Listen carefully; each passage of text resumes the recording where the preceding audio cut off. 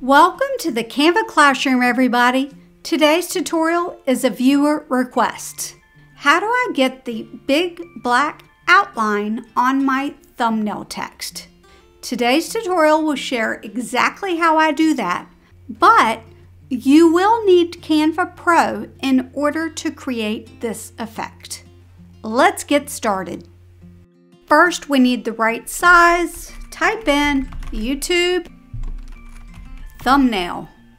1280 by 720 pixel is the size. And I'm just going to share with you how to create the text effect. I'm just going to create a blank YouTube thumbnail. In order to get a text, you can click T on your keyboard and it will pull up a text box. If that's not working for you, click Text and add a heading. Text. I'm going to make it larger. I'm going to duplicate it and effect. And the next thing I do, and by the way, this is Anton font. This will work for most any fonts, but for my thumbnail, I use Anton. I also click it and italicize it. That way it kind of looks like it's moving.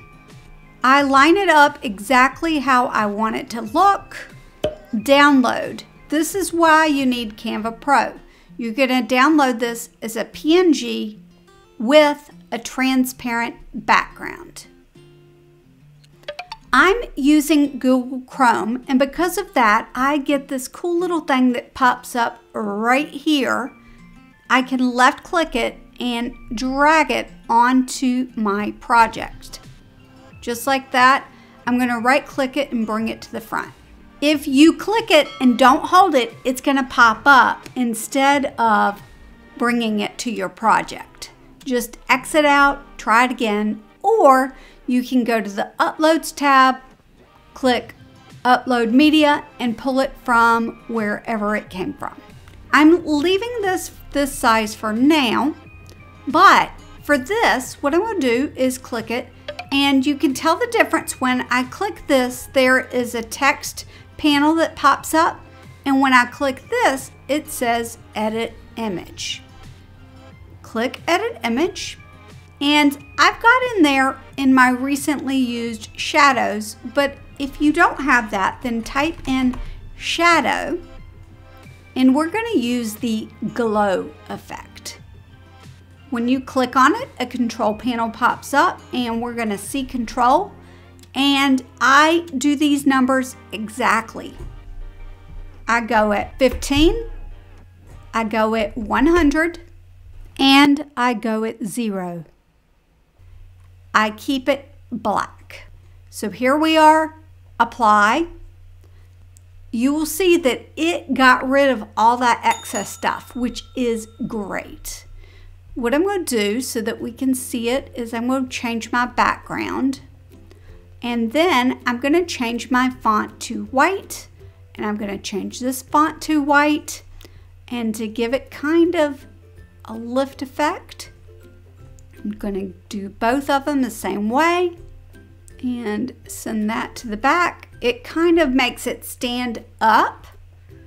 I put this right on top and stretch it out. And send it to the back. And then I work on my top text. So I know that this is not small enough. I just shrink it a little bit and see how that looks and try to kind of adjust it. Sometimes I use the Arizona keyboard. I think that looks pretty good. And I click on this. I click copy style and click that. I use the arrows on my keyboard to adjust the text, and it looks great.